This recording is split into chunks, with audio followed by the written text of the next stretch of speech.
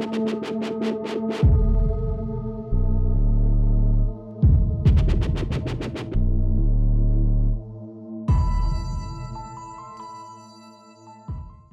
this is Brian Forcer, and today we're going to be doing a very extensive tour of Petra in Jordan.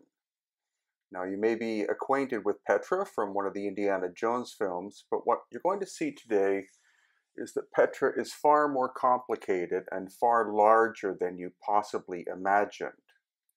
Most people think of the what's called the treasury, and they think that that is Petra, as well as what's called the Sikh, which is the entranceway to Petra. But in fact, the Sikh is approximately, which is what we're approaching now, 1 mile long, which is about 1.7 kilometers. And the entire Petra complex is 7 miles or 12 kilometers long. So we're now entering the beginning part of the Sikh. You can also take a horse and carriage if you want. We decided to walk. And already we're seeing tool marks in the stone.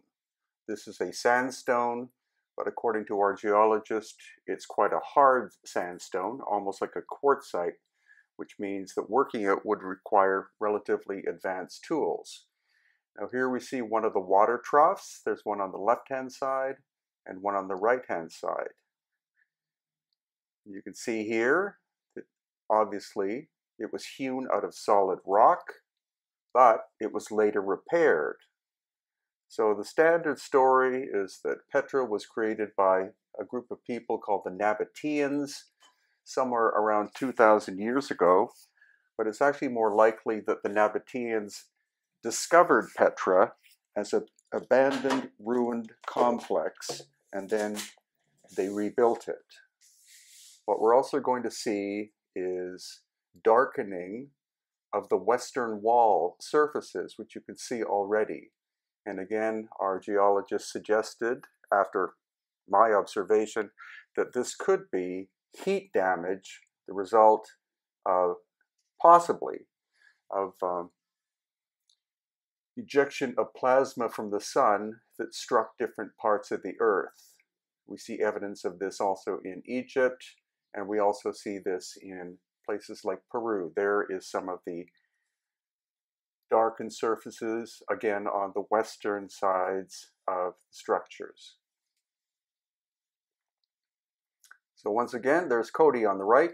We see the water trough, and then you see where it has been damaged and then repaired. And actually here, where it's actually blown out, was repaired and blown out again. So that's probably Nabatean work in terms of the repairs, but it's our suggestion that Petra could very well be much, much older than most people think, and the possibility that it is 12,000 plus years old and was damaged during the cataclysmic events of the Younger Dryas period. So looking up from inside the Sikh, see how tall the walls of stone are. Now we're starting to see more parallel tool marks. Are they hand tools? Well, as we progress further along, we're going to see much more complicated, what I believe are machining marks. Now these little depressions in the stone are actually the local gods. So the site had localized gods prior to the time of the major Abrahamic religions. There's another view up as we wander farther down into the Sikh. On the left-hand side, what's left of a carving of a human. And then now we're seeing more vertical tool marks. Again, they don't look that sophisticated, but as we proceed, we're going to see much, much more sophisticated work. And here again on the right side, you see the darkened surfaces. Again, this material is red sandstone, so it could be that the heat actually vitrified the quartz content or silica content of the stone, turning it into glass. And there on the left-hand side was more of the damage. And here above Robert's head, you can see more of the darkening. We also see this at a site called Little Petra, which is located close by. The wall in the background is actually a dam created by the Nabatean people to collect water, because that was one of their major resources, and also exports to the surrounding area. So again, more of the darkening on the, in general, the western surfaces.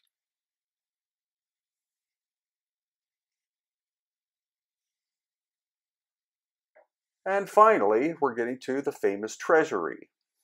Now again, most people think that this is what Petra is, and in fact, it's only a small percent of the major Petra site.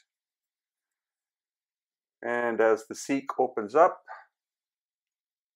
we're going to get a full view of the treasury. And we see definite evidence that the treasury is relatively new, as in 2,000 years old.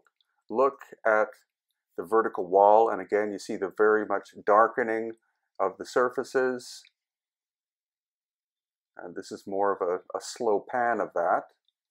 You see the blackened surfaces there, gray surfaces, and then the treasury itself is relatively homogeneous in terms of color. Of course, it has been repaired in recent times, but I think this is an indication that at least the darkening of the surfaces, that Petra is much, much older than we've been taught. Now you see all the stylized work that's been done at the treasury, but as we wander further through Petra, we're going to see many, many edifices or vertical surfaces which are actually quite simple compared to the treasury, and that's because I believe that the Nabatean people around 2,000 years ago hired Greek sculptors to come to Petra and do the finishing work. There again, more of the darkened surfaces. And now you can see that Petra is really substantial in terms of size, much, much bigger than most people realize. Here again is more obvious darkening of the surfaces. Again, I believe that's vitrification from high heat, possible plasma discharge from the sun, as stated by people such as Dr. Robert Schoch.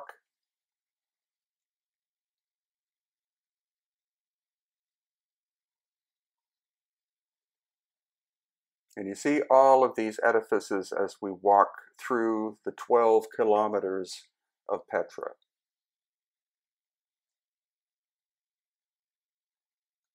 And some of these edifices actually have openings and very large chambers inside, which we're going to be able to have a look at.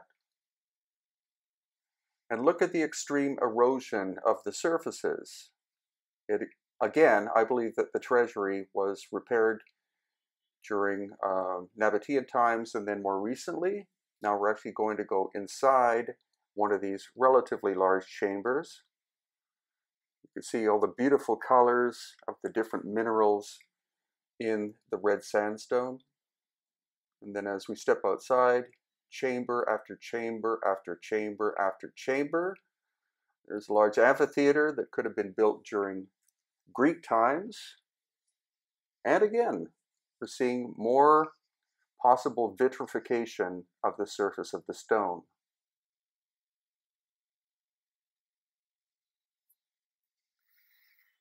And as we look up, more of these open chambers, and there on the right-hand side actually are the modern bathrooms created in one of the large chambers.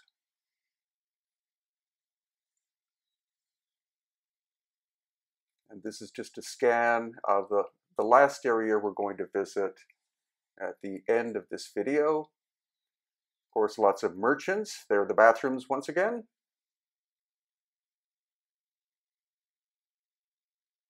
And again, look at all of the vertical surfaces that have been cut into the bedrock.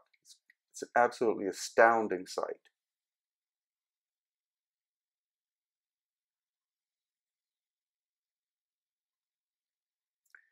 So now we're going to walk towards the end. This was our second trip to Petra. On the first trip, Irene and I went to the very end. We did walk 12 kilometers, more or less to the end.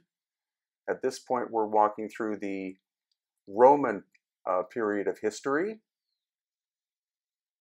with the columns made of several different sections of stone, relatively small stones being used. Of course, lots of camels there offering rides. Now we're going through, again, part of the Roman section. This has been reconstructed in modern times. And here again, a rather large Roman construction. Then look at the back wall, and again, all of the chambers. And here's a scan of the chambers, relatively close to the end of Petra, but there is a series of staircases that go, I think it's 2,000 or 3,000 steps up to another large edifice called, I believe it's called the monastery, but whether it was a monastery, who knows. And so this is the final area that we're going to be exploring on this particular visit. Relatively modern repair work done to the steps there.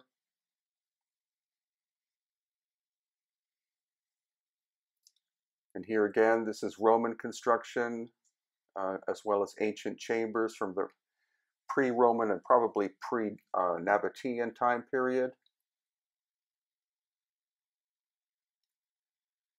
Up a modern staircase, or recently repaired. And then look at these columns. Notice that the two first ones are multi-sections, and the three others there are single pieces of stone, possibly carved out of the bedrock itself. And now we're going inside a massive chamber, of which there are, I believe, about 5 at Petra of this size.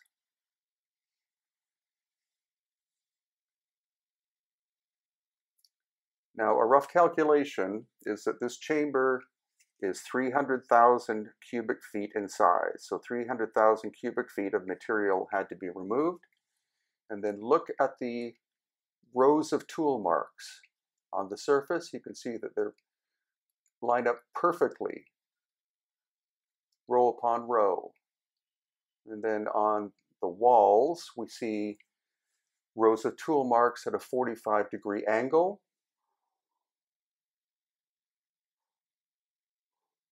So these parallel tool marks are almost perfect. I think this was done by machines, not by hand. Just think of the scale, 300,000 cubic feet of material removed.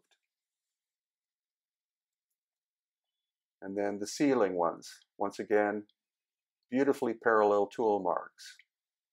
Hard to determine how many tools were used at one time, and how did they get up that high to do it? They could have made scaffolding possibly, but... And there we have the transition from the ceiling to the wall with the 45-degree angle tool marks. So these are some upcoming events at Hidden Inca Tours for you to join.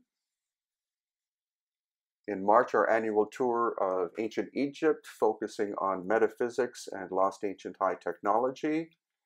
Right after that, we'll be in Israel doing the same thing, lost ancient high technology and metaphysics, as well as the sacred sites of the Bible. In early June, late May 2020, Contact in the Desert at Indian Wells, California.